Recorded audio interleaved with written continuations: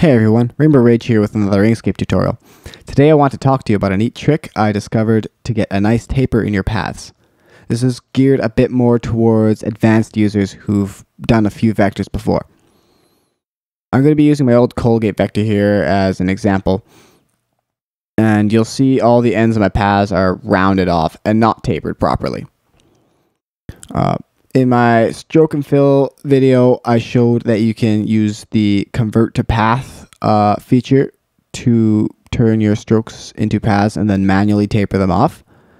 If you're using the Inkscape 0.49 nightly build, you have power strokes available. Those are a little unstable and finicky. Also not ideal. This solution also isn't ideal, but it's a cool thing you can do even with the older version of Inkscape. So what it's going to be doing is we're using the pattern along path effect. We're using this in conjunction with the align and distribute dialog.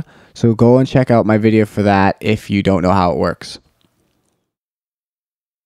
First, I'll show you a demo of this path effect off of the pony, just to show you what goes on.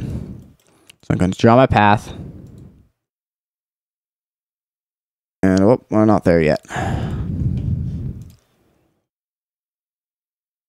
And draw my path and go to path effect editor, and that'll bring up your path effect editor here.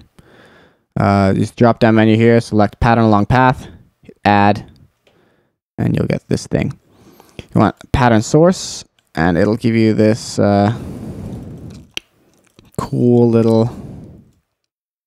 Okay, this isn't that cool. But it'll give you this path here.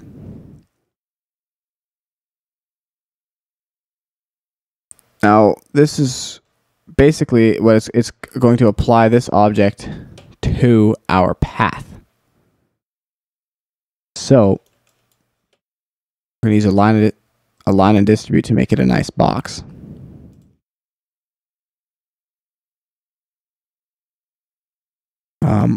But what happens if we apply a stroke, then it's actually going to be a stroke all the way around and be hollow in the inside, because this is actually an object that's been applied along a path. So we want to use the fill color and have this and leave the stroke blank. And to taper it off, you can edit this green path just like you would any other path. You just add another node, stretch it out, and there's your taper. For fine tuning, use the align and distribute selected nodes vertically here to make sure that that point is directly in the center. And you can make these two nodes here, you make them smooth nodes so that it's a smooth transition from the flat part into where it tapers off. And you're usually going to want to stretch these out a bit. And there's a nice taper. And you can even bend that and it'll still taper off properly.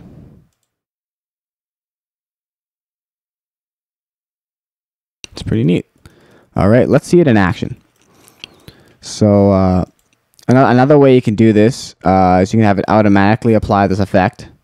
If you go up with the Bezier curves tool selected here, or the pen tool if you prefer to call it that, you go up to the top bar here so you see shape. There's a drop down menu. Go select triangle in. Any of these will work, but triangle in I find works best. And so now you see when I create my stroke, it's already been applied where it's thicker at one end and it tapers off to another end here. We need to do some fine tuning still though. So you're going to go once again, go hit pattern source, edit on canvas. Now when you click this, if you can't find that green path, it's because it always starts off up here in the top left corner of your page. So if you can't find it, go find your page and head out to the top left corner of it. And that's where you're going to find your path. So I'm going to go closer down here and you'll see why in a second. But first I want to make my box. So here we go. Use the align and distribute to quickly make that together.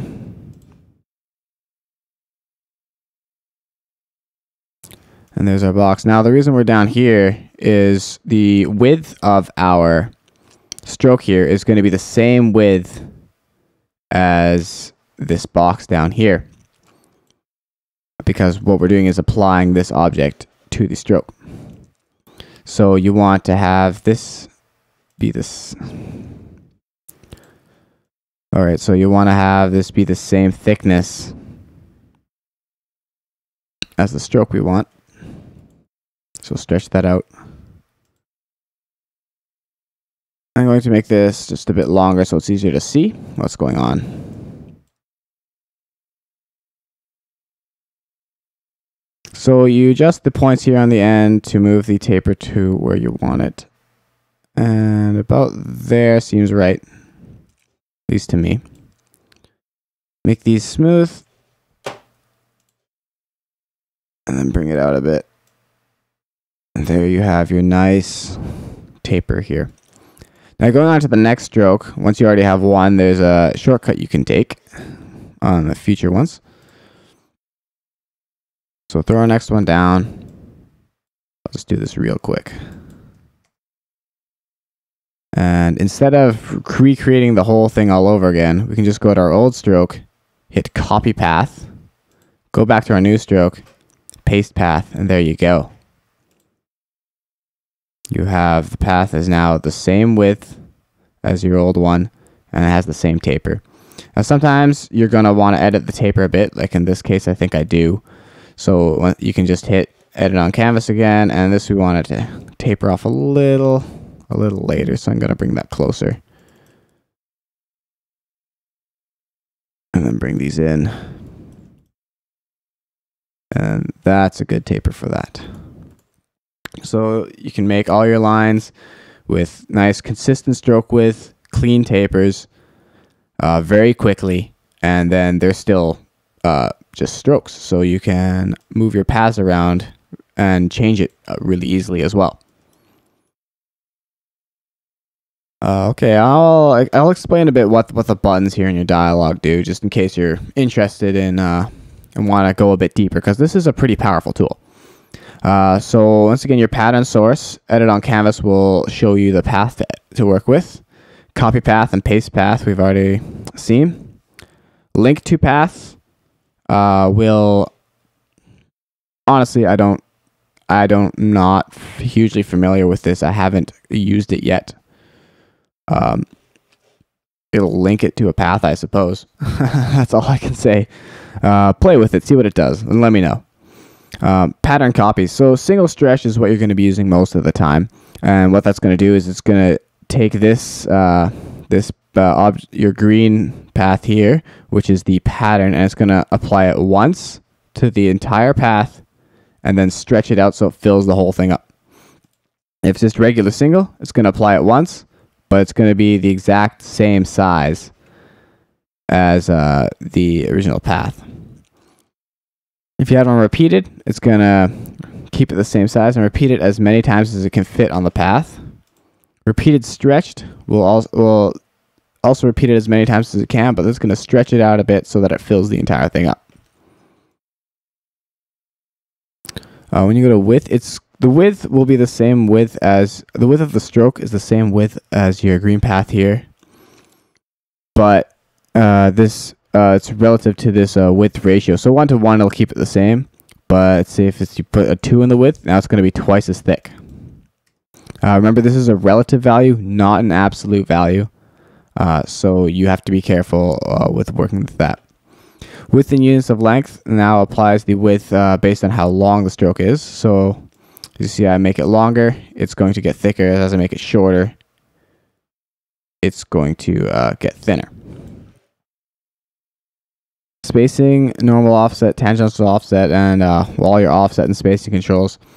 Those are going to affect it if you, for example, have it on repeated and you want space between them. So now it's going to give it a spacing of 100. Pattern is vertical will assume that the pattern is, normally it assumes it's a horizontal pattern, as in it starts on the left and ends on the right edge. But if you say pattern is vertical, now it's going to assume it starts on the bottom edge and ends on the top edge. If you have a horizontal pattern, make sure you don't select that, obviously. Fuse nearby ends.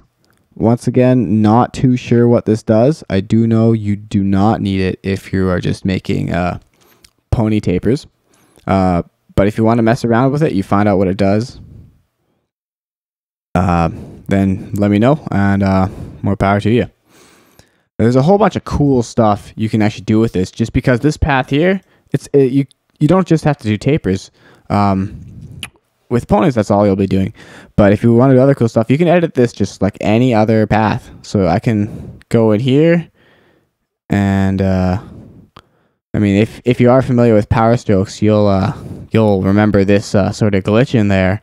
But with this tool, it can actually be used as a pretty cool effect, and you can even round it a bit, like such. I mean, it's just a path you can edit however you want. Stretch this out, add more nodes all over the place, have this really interesting object going on. Okay, that looks cool. Yeah, I'm just sort of playing around with it right now, but you can definitely pull some neat things by doing this. So experiment with that and have fun with it. That's all I have for you on this. If you have any questions or a suggestion for a future tutorial, let me know.